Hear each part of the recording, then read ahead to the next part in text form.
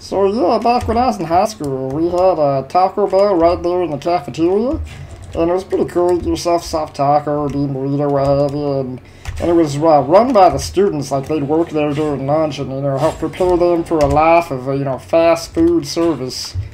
And there was this one kid named Josh that worked there. Now Josh, he was I don't know what word you're supposed to use these days, like mentally disabled or handy. I mean, we just said retarded back then because it was the 90s.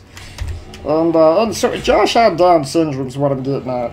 But the thing was, like, he's also a bit of a rascal, And one day, just sitting there, minding my own business, and just enjoying lunch like usual, and Josh all of a sudden just comes streaking through the lunchroom completely naked, and he's screaming at the top of his lungs and saying, "I pooped in the meat! I pooped in the meat!"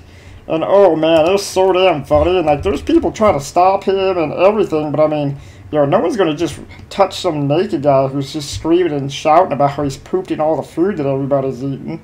And like he's running around the school naked for like a half an hour or two, but it's a pretty good day. I'll always remember it.